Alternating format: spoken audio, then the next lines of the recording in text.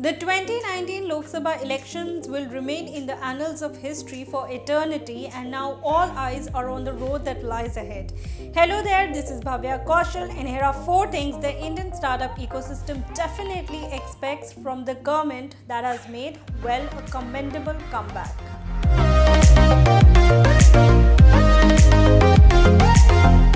The first and foremost aspect is the policy. The government must ensure that policies are framed and structured in a manner that ensures that startups grow and flourish incessantly.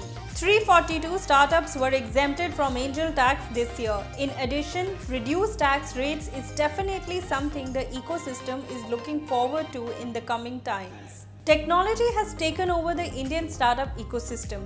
If the government launches more campaigns to boost tech innovation or set up labs, science centers, etc., India can not just become the next tech hub but also the next startup nation of the world. The role of startups is critical. Not only are they solving the problems at the grassroots level, but the umpteen employment opportunities they are offering is hard to ignore. The government support for the community is extremely important.